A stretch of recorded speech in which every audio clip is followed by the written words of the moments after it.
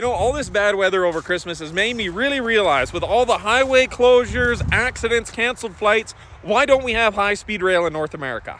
Trains don't care about snow, wind, rain, nothing. They're gonna go. Put a plow on the front, send it through the snow. It's on rails. Where's it going? Let's have a look at the rest of the world. This is what China gets for high-speed rail on there. All those do over 200 to 300 kilometers an hour. This is what Europe gets for high-speed rail. Look how much rail they have.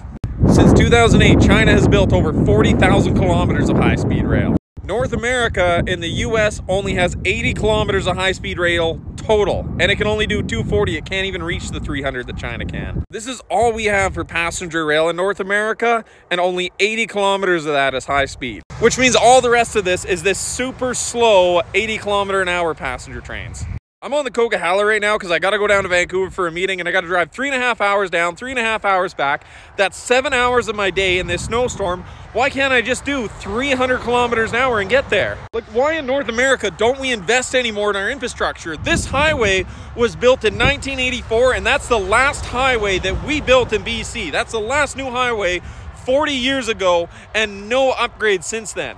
This highway closes all the time due to weather and accidents, and then we have Highway 8, which is a bypass, but they close that when this one closes because Highway 8 can't handle the traffic volume of the Coke. But are they going to improve Highway 8 so it can be used as an effective detour? No, you're just stuck with this highway we built 40 years ago, and that's got to be adequate for now. Look, from 2008 to 2020, so a much shorter time, over just 12 years, this is how much China has built in high-speed rail.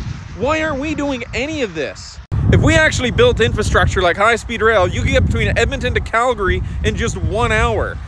Hop on the train, half hour later, you're in Red Deer. Half hour later, you're in Calgary, you're at your destination. Like, the government keeps preaching to us about climate change. Go buy an electric car. Don't worry about the lithium-ion battery mining. If you care about the environment, drive an electric car. So I went and looked up the emissions for different ways of traveling, and this is per kilometer driven in grams of CO2 emissions. In flight, which is our only high-speed option if you need to get somewhere in a hurry, 255. Driving a car, 170. Electric car brings it down to 53 if you don't worry about the lithium. But a train, and this is just your local slow speeds train, 41. Eurostar, which is high-speed rail, 6. It's literally 10 times less emissions to go with high-speed rail over the electric car. And then you talk about comfort, you can't beat the train. Instead of driving, I could be getting work done on my computer. Or what about self-driving cars? That's going to be the future. Trains are already self-driving. You don't have to do anything. This is what the interior looks like for high-speed rail in China. You can sit, relax, go to the bar, have a drink, a snack. So why is it we don't build any infrastructure in North America anymore? Why don't we have high-speed rail? Why do we settle for second best